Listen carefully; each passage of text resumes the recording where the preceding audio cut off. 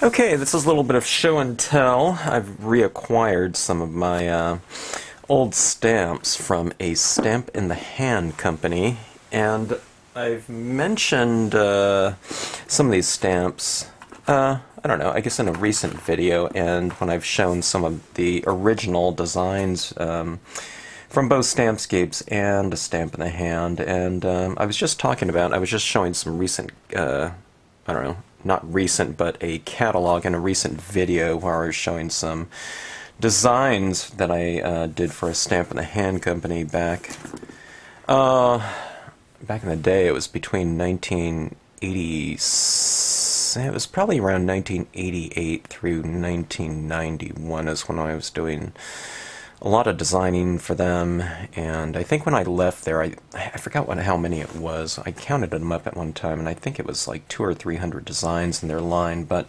anyway, one of them was a nature series, and this is the stamp right here that really kind of gave me the idea to really expand on the idea of a modular set of scenic stamps, scenic images, because this one was going really well in one of the releases. I had some snow types of imagery, and you can see where, I don't know, it looks a little bit more cartoony. I didn't really have a lot of time to spend on designs back then. I was just working for them part-time, probably about, I don't know, 10 hours a week, 12, I don't know, maybe more at sometimes if there was a show or something of that sort.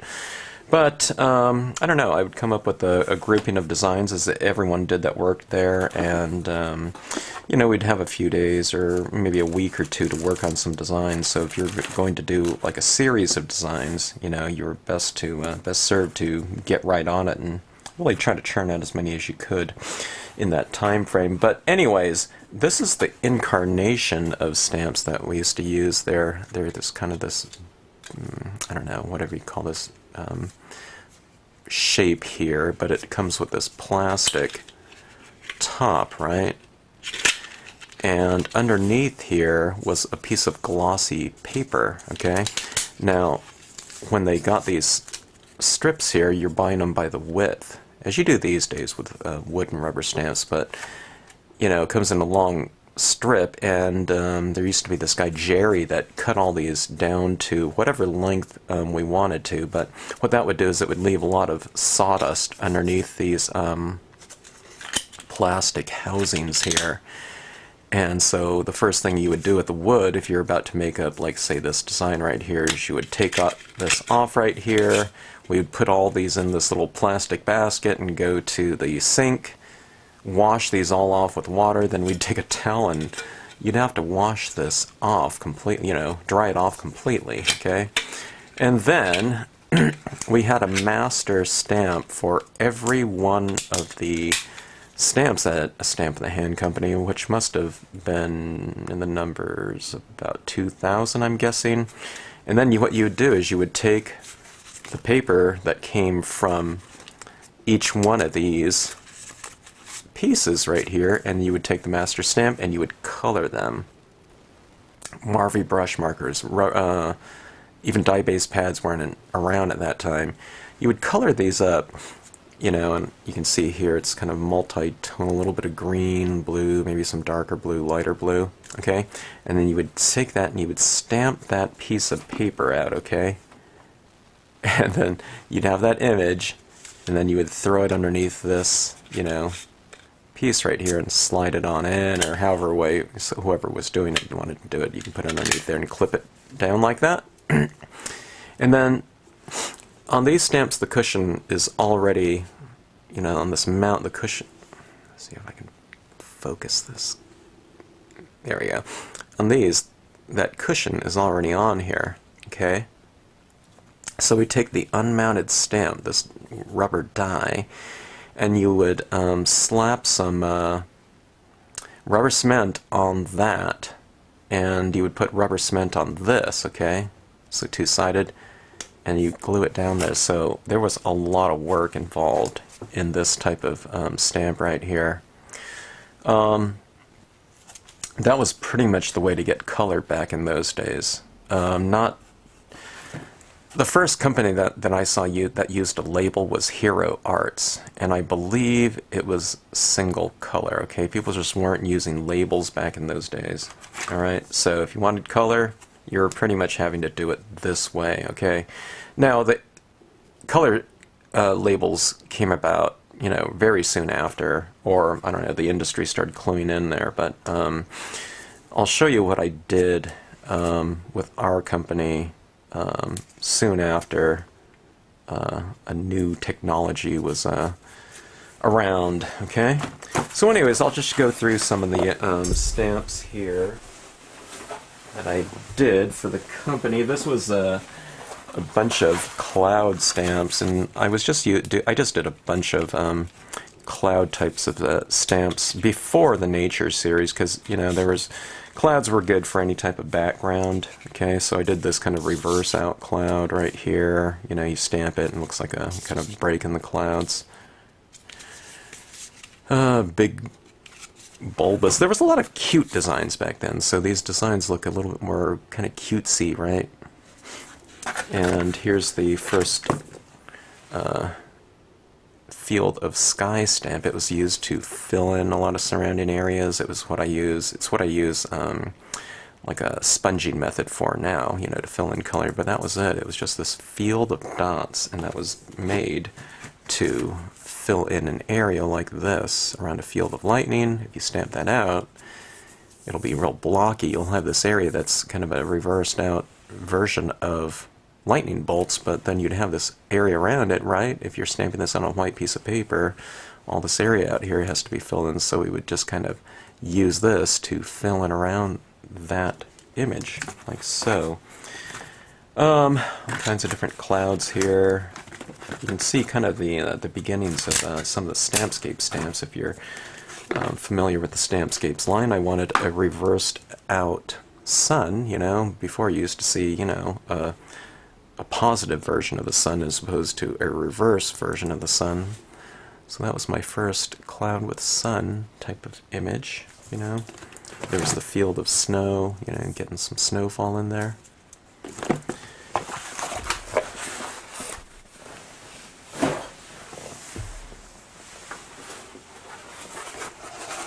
More different types of imagery. I do have these little spaceman guys on a sheet now.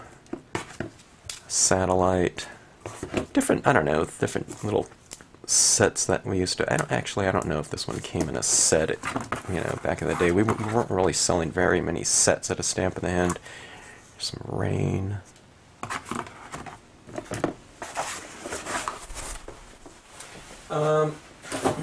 Some of these boxes are in order. I'm not going to show all of them. Oh. This is an image here, kind of your little tiny reversed out versions of sky imagery. Okay, a field of stars or something like that. I'm not really quite sure. Moon and stars. You can see those little twinkly lights, but these ones were really small. A lot of the things that people were stamping out back in the day were envelopes and like little gift tags, stuff like that. So it had to be kind of small. We weren't thinking of kind of edge-to-edge scenic compositions back in that day, okay? This was a few, maybe a year or two before I started doing the nature types of lines, okay? So there were more kind of isolated images, you know, that, you know, we weren't really thinking of it an entire system, or I wasn't. Okay, here's some things that I've kind of mentioned in the past. These are color lasers right here, and you can see where I've kind of ruled them with white, blue lines. You know, there was a lot of coloring involved, you know, in a stamp design, all right? So in something like this grapevine, white browns, a couple different versions of green in here, a couple different tones of purple and magenta, and you had to color each one of those, okay, like that. And then you stamp it out, you get one impression of it, right? And that's what used to go underneath that stamp. So some company or some store ordered 5 of those stamps. You got to stamp out 5 of those.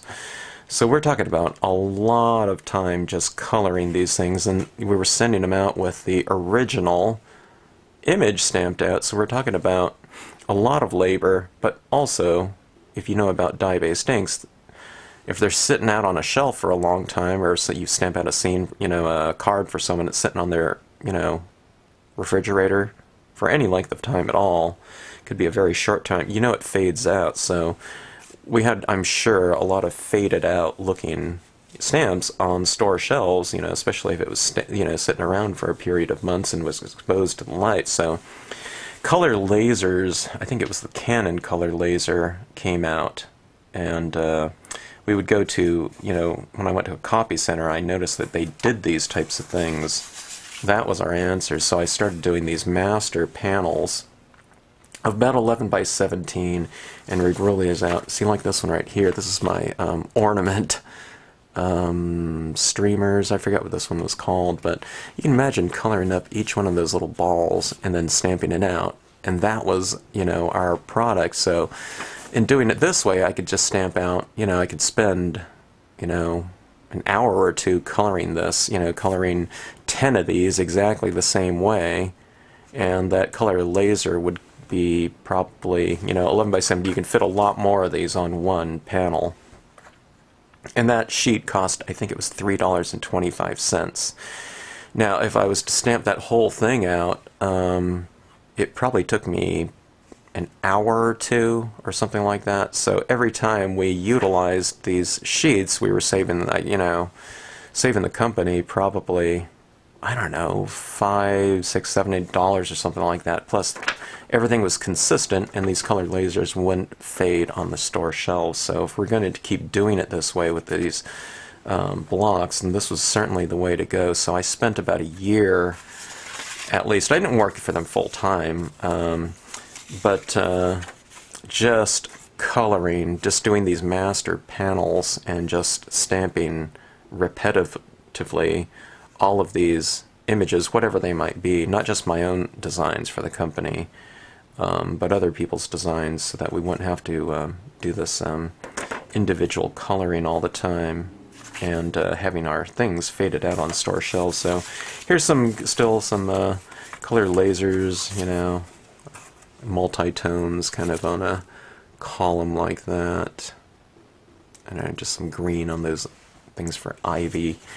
I don't know, just all kind, it just, gosh, looking back at these things, these were all done with pens too, Marvy pens, so you can see the types of designs that were done. But anyways, it was a big question of how to configure these master sheets. I didn't have like one whole 11 by 17 panel just, for this rooster, or chicken or hen or whatever.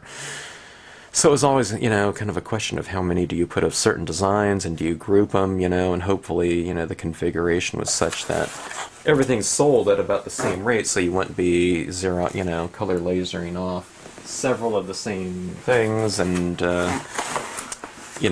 having them sell at disproportionate, quantities, because you'd be stuck with a bunch of extra colored lasers that, but you'd have to do that to get the other ones that were selling faster, if you know what I mean. Anyways, too much information. But anyways, here's the nature line. This is what it looked like in its original incarnation. I have a lot of these stamps now in our nature sets. This one's nature set number 2. I think these ones are in 1, I think.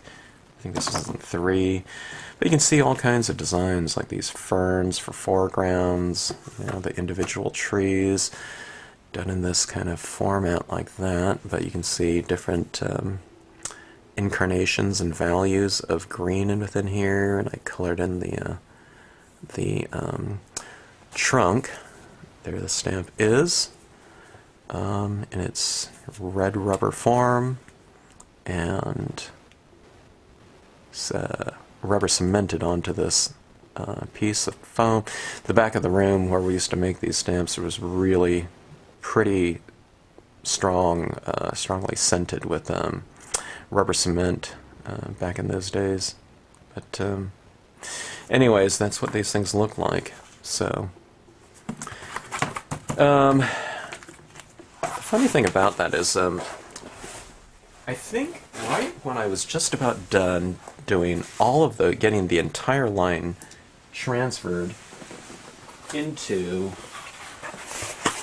those master panels for the use of color lasering, they switched at a stamp in a hand to, you know, your wooden block mount with the, you know, black indexed stamped on top of the wood format. But in the meantime, though, it saved them tons of money. I think I was estimating it was like a savings of $20,000 a year or something like that to do it that way. And forever long they used it after that. So, pretty significant. I think this one right here, no, that is a color laser here. I was thinking that one might be an original coloring, but anyway, these are a lot of the different designs that I used to do, or that I did for the you know, that company back in the day. It was all kinds of things like Christmas ornaments, and streamers were built real big. That one wasn't the one that sold like oh, here's the one right here. This one sold massive amounts. Sometimes people would just emboss it in gold or silver or something like that, but they would have to color it. I didn't used to stamp in those days either. This is back around pre-1991, before I did the Nature line, and I remember at the stamp conventions, Kathy from Stamp the Hand, she would have a couple of her friends from the Calligraphy Society come in, and they would do all the demonstrations in the booth, okay?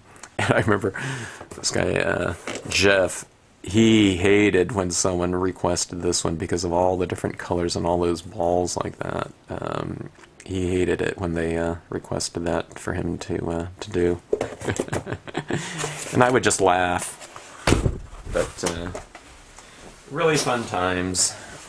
And I don't know, I did a lot more designs, but I'm not showing them here. But anyways, one of the things about designing for the company back then is they did things on a kind of a royalty basis. You would get, you know, a certain percentage of the sales when you came up with these designs. But they would also give you, you got 5 of each design that you did. So that's why I have so many of these designs of mine.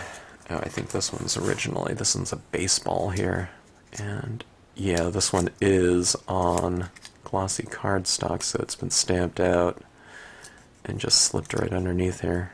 This one doesn't really fit this stamp too well, so see, that something like this doesn't look good. I didn't like the idea of that being on a store shelf, because, you know, it would never sell, and especially if it faded out. This one's been kind of, you know, in the out of the sunlight, so, you know, it's still okay, but not great. Oh, this is my junk food set. Look at that little one right here. We called it junk food. I guess it could have been called fast food too, but I think we called it junk food. But anyways, different types of celebration things like Chinese New Year, dragon kites I did. I was doing all kinds of streamers, as you might have noticed in that other one. This one's a birthday streamer, so you stamp it out. And then if you needed to go again, that thing right there can match up perfectly. Stamp it out there, stamp it out there. So there was a lot of coloring being done, because that's what...